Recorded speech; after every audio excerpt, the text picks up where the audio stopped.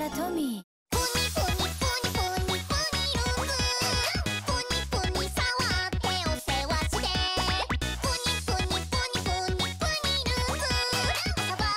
ぷにるんずタカラトミー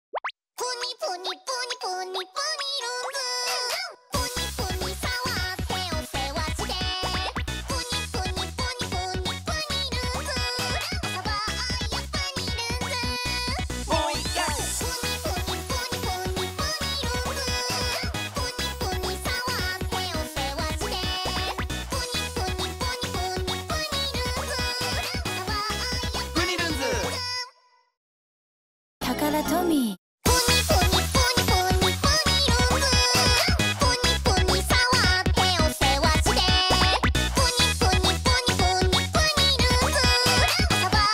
ぷにるんずお願いします。お願いします。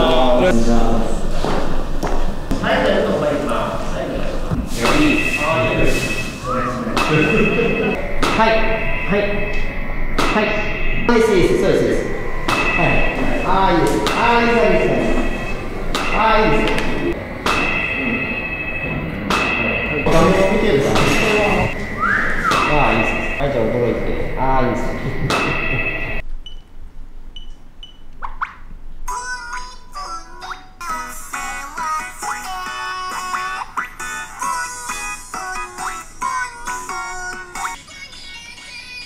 もう一回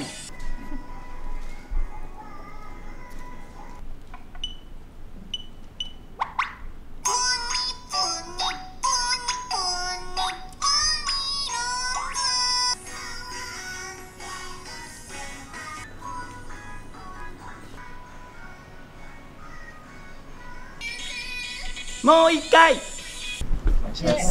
はい、お願いします。遊ぼうよ、ぷにるんず、6、7、8。5、6、7、8。それで、はい、OK です。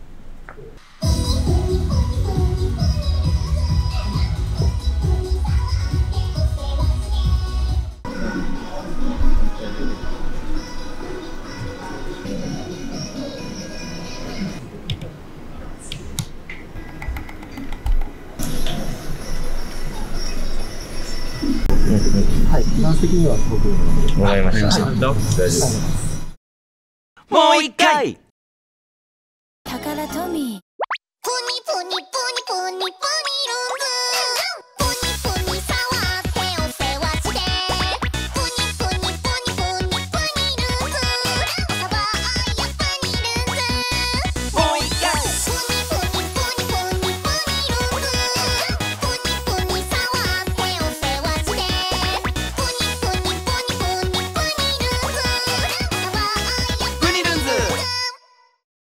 GANMIというダンスチームのSotaです。よろしくお願いします。おもちゃの振り付けは初めてです。すごく新鮮でした。キーワードは、プニっていう擬音と指を入れるっていう、この2つかなと思って、一目見た時に分かりやすいような振り付けにしました。まず最初がこれなんですけど、これはプニっていう感じがなんかアイキャッチとして分かりやすいかなっていうのと、これが指を入れて、プニプニしてる感じが表現できるかなと思って作りました。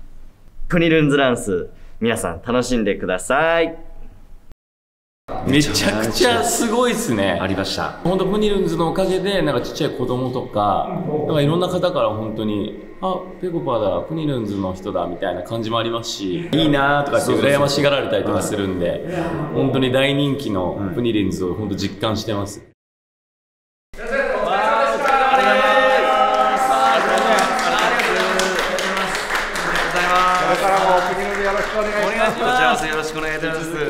全国のぷにるんずファンの皆さん、イエーイ！皆さん、ぷにっとぷにるんず育ててくださいね！ぷにぷにー！